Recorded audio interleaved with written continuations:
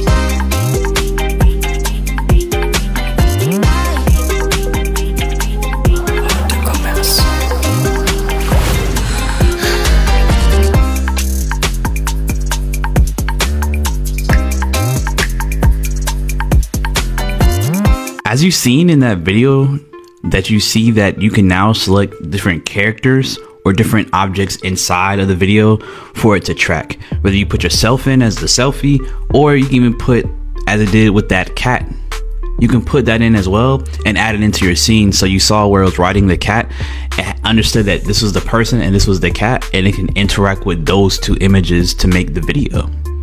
Not only that, they were talking about even being able to do this with like deceased relatives and stuff like that, where they were taking a selfie with his grandmother, you know what I'm saying, that passed away. But not only that, you can also do this with different scenes now, where you can add the background, where they had that background image of that painting, and then they added in, like, let's walk through it with his deceased relative, which is pretty crazy.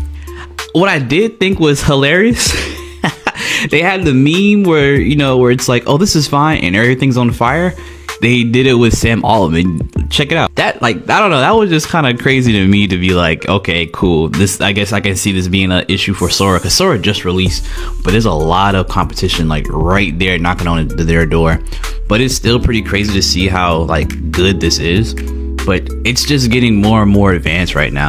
I even seen some of the generations done by the community. This is also called scene ingredients, where you can pick out like the different locations of everything. You can pick out like the models and everything like that, and it's pretty well in depth about what you can do and what you can't do. So it allows you to upload images of yourself, people, places, and things, giving you more control and consistency than ever before. So let's say you wanted to have heels on or a jacket on, you can put these things in there so it understands these different images and how to incorporate them more inside the generation, which is pretty cool.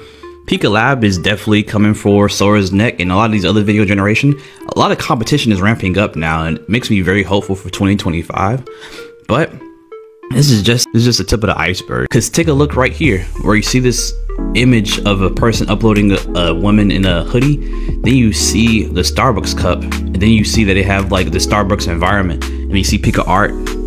Then you see Pika Labs was able to, well, generate the whole entire environment. Even with this one right here, where you see this guy kind of like generating Pika 2. Not only that, they had like the Clone Wars one where it's like you see the camera panning around, and you see like just how animated this is. It's like this person's on like a starship. This one is pretty cool as well, where you see this is like the Van Gogh art, and it has them dancing together using the two images of the paintings. Also thought this one was pretty cool, where it's like a robot just chilling, sitting down, but it didn't have a prompt, but just had the images and just let it do what it does. They also did one of like the famous paintings of like the Starry Night.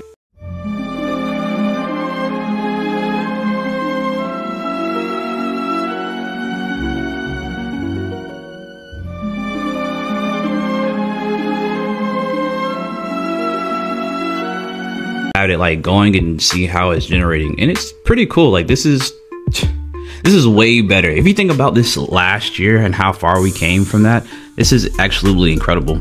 But also it was this one with like this guy, the jacket, and the scene, and just different people in general that just had different outfits in the same scene, as far as, well, the photo shoot, and just different outfits in a different person.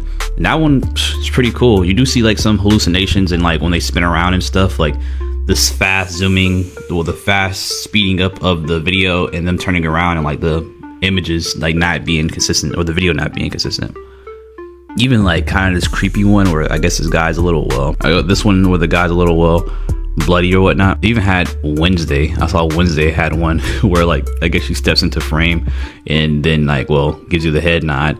But this is all like pretty cool to say, like this is like coming from Pika 2.0, and I like that there's still a lot of competition in the video generation space, in the image generation space. I'm definitely looking forward to more of these type of things coming out and seeing what 2025 has to offer. But do you think this is cool?